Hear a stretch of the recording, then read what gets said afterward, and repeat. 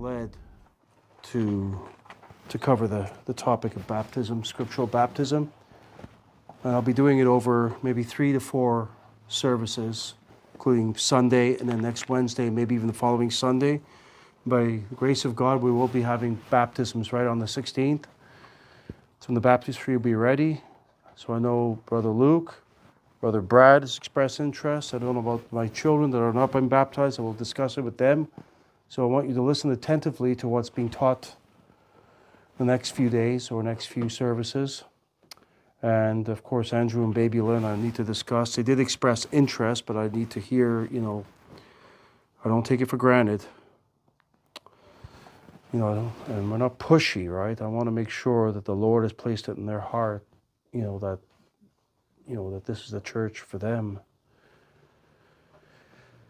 So, before I get to that, there's something I want to address, not necessarily with our church specifically, but what's happening here in Ontario. This is something that's really something I've been pondering or thinking about. Probably about the last 150 years or so, Satan has had a relentless attack within Christendom, if you will. I won't even say the church or even the churches, I will say that. But it's been relentless. He's infiltrated. Initially, as you're all here, are aware of, modernism versus, and obviously that created the counteraction, the fundamentalism in that. And out of modernism, and then of course you got the biblical stance.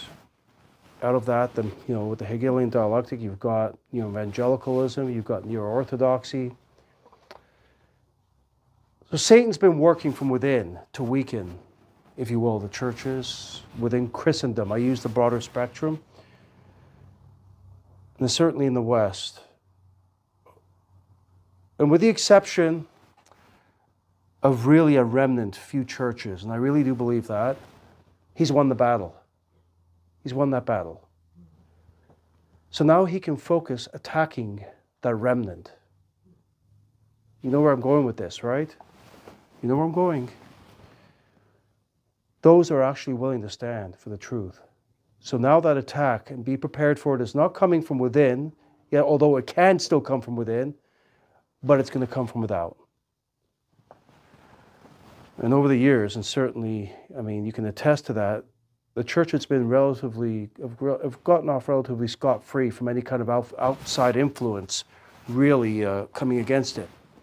In the form of persecution, that's what I'm talking about. So I want us to open up our Bibles to Job 41 and verse 34.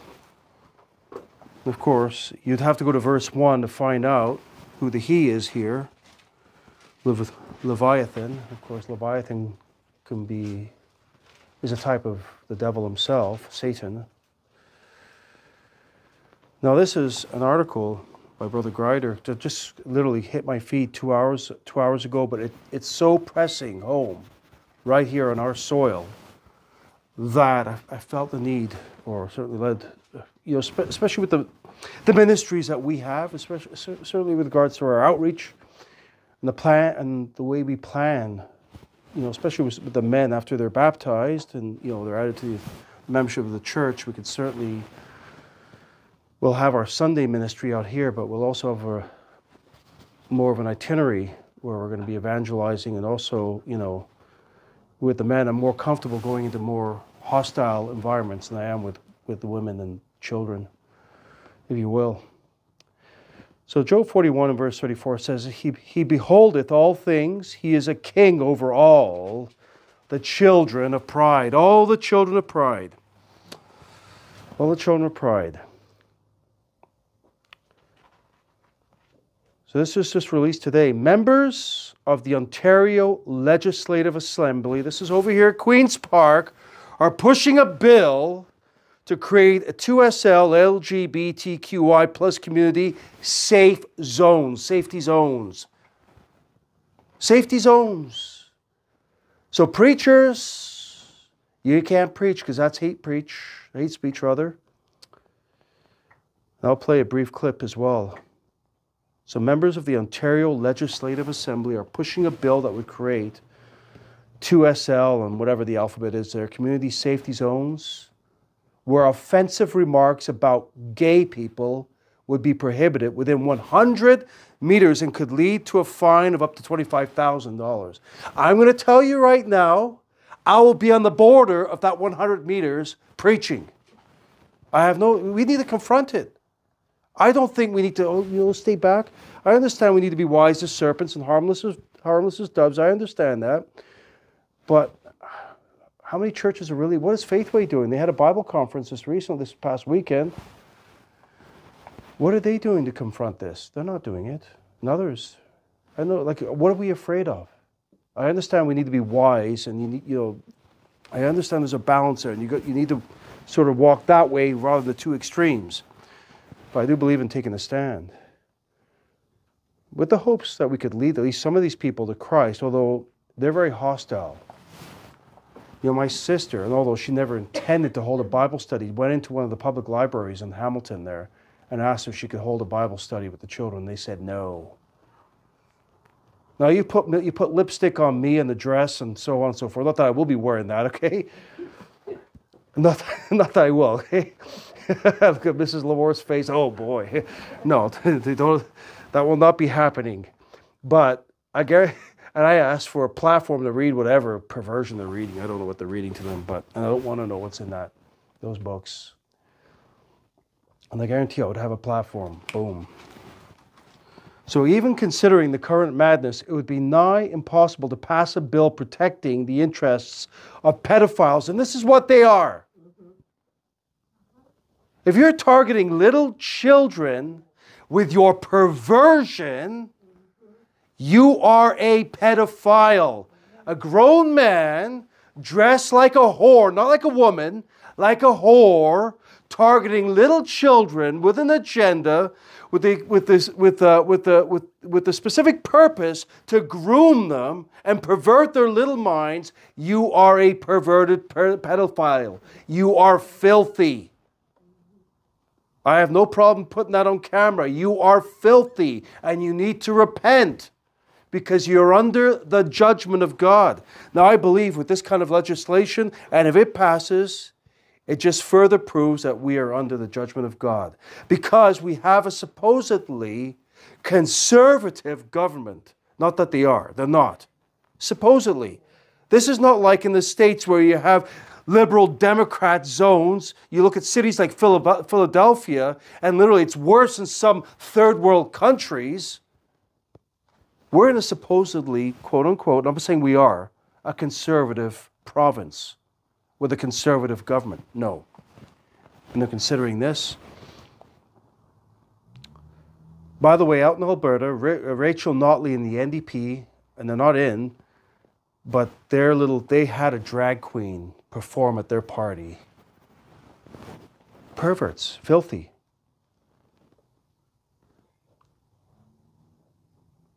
It would be nigh impossible to pass a bill protecting the interests of pedophiles. Everyone knows that. But if you passed a law protecting the ability of drag queens to perform their erotic dances for children and gave that legal protection, then you might have something there. This is why we want to preach. It's the children. It's the children. If anything, for the children. What did Jesus say concerning the children? Let's go to Matthew 18. I know I might take it a little bit longer because of what I want to bring on baptism. We will be going there.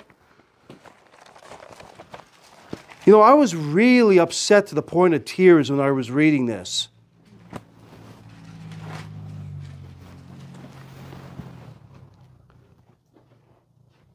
Because I believe this is going to lead to an attack on us. You either shut up and go with the plan, or you speak up and risk something. And we can't compromise or stand. All right, so let's go here. Let's start in verse 6. But whoso shall offend one of these little ones which believe in me, you hear that? Remember on Sunday, When we were street preaching, there was a little child. How old was that child? He looked to be about 2.5, 3 years of age. By the way, it was kind of funny because I was preaching that time, and my wife, they were across the street, right? And the mother of the child said, he told the mother of the child, he's preaching fire. He's preaching fire. He wanted to come and see the preacher. The preacher. And then, I'm putting everything away. I didn't realize this. So I hear a little cute voice. Hello, sir. And it didn't click because I thought maybe it's one of my children, but it doesn't sound like them.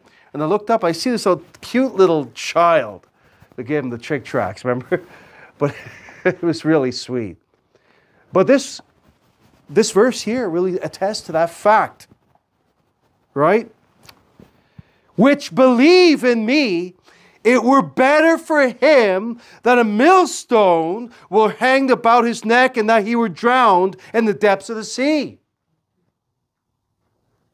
You have to understand, these people are going in there, grooming them, these perverts, and the parents are the enablers.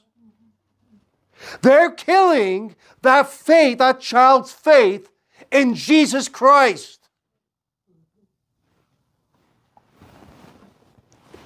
Woe unto the world because of offenses, for it must needs be that offenses come. But woe to that man by whom the offense cometh.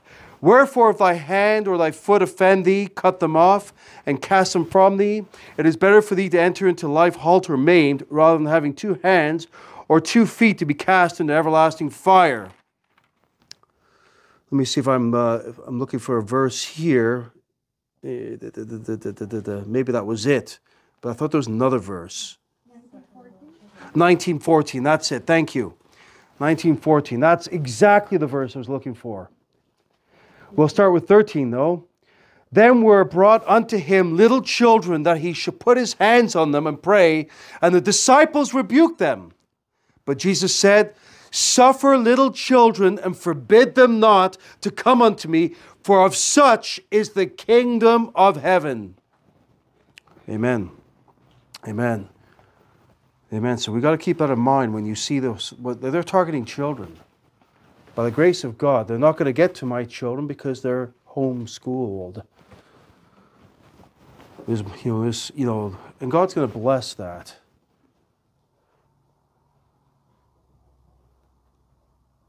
He says, mark it down. Drag queens are the gateway for pedophiles. This is why I'm bringing this up. Excuse me, minor attracted persons. No, they're pedophiles, they're perverts. To achieve the protections they are so desperately seeking. This is taking place in Canada right now. It's taking place in the province of Ontario, right home, here. As you watch it unfold, the denizens of 2SL, GB, whatever, I'm not going to go through the whole alphabet there, you know it, plus community, now grow freakier by the minute. And they are freaks. They're clowns. They dress like clowns. They would make Jezebel jealous with the amount of makeup and paint they have on their face.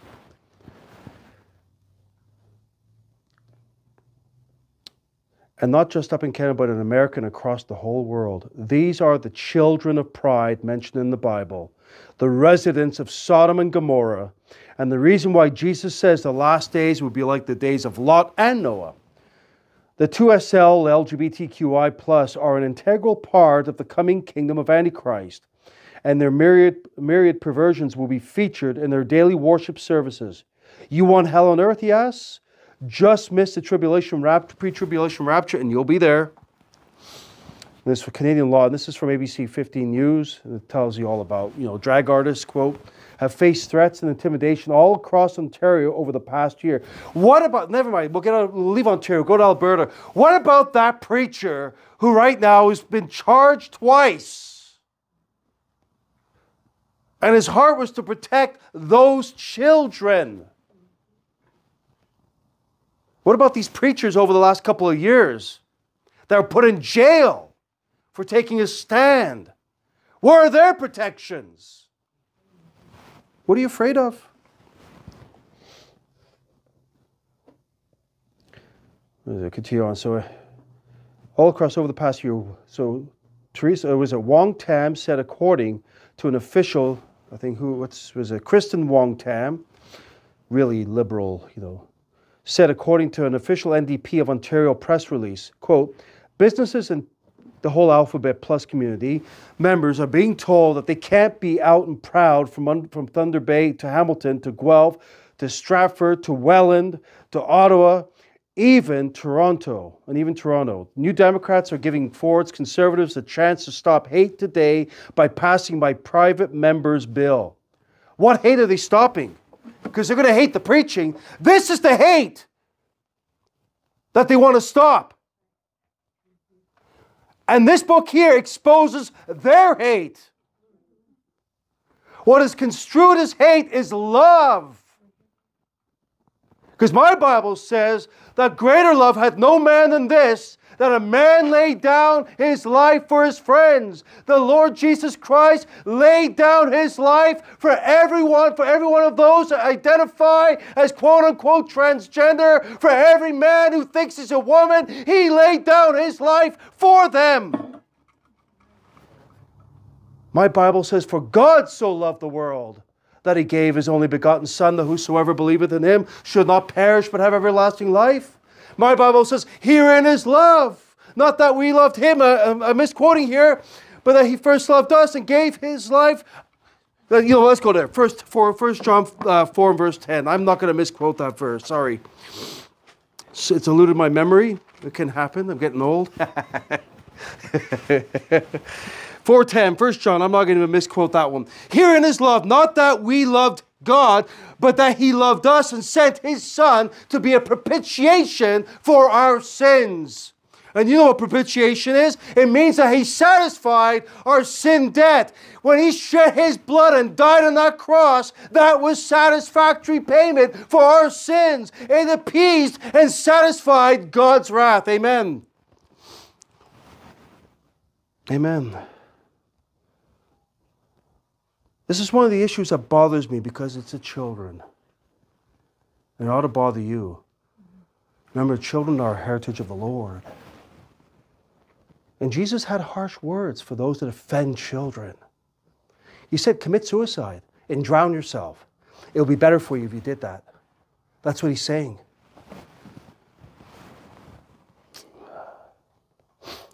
So Wong-Tam's bill would allow the Attorney General of Ontario, listen to this, to designate physical addresses in the province as the LGBT whatever plus community safety zones for a specified period of time.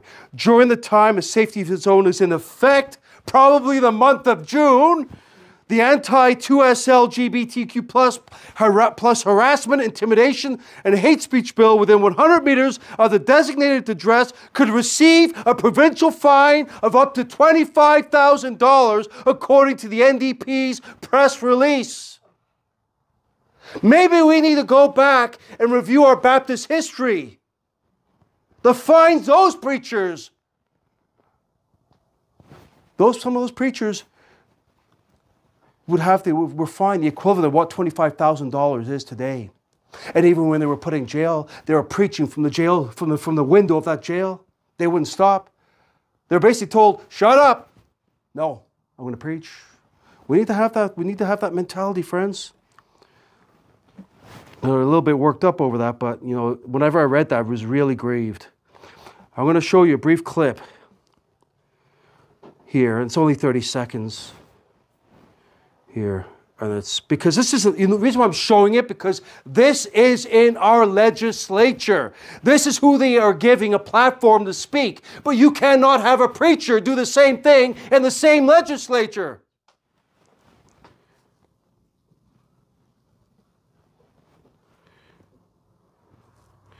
Okay, I'm just trying to, let me open it up in my video player. Okay, here. We will not let fear win. A world without trans people has never existed. A world without drag has never existed, and it never will. Queer people have always been here amongst us. It's only a minute. They're our co-workers. They're our brothers. That's what they're allowing into our legislature. They're our families. Drag is art. Drag is culture. Drag is educational. Drag is creative. Drag is comedy, but drag is not a crime. My name is Scarlett Boa, and thank you so much for your time. Imagine that showing up at your doorstep. It's an abomination. It is an abomination. Let's forget. Good. Let's go to Deuteronomy 22 and verse 5 before we get to our message. We will close. It is an abomination.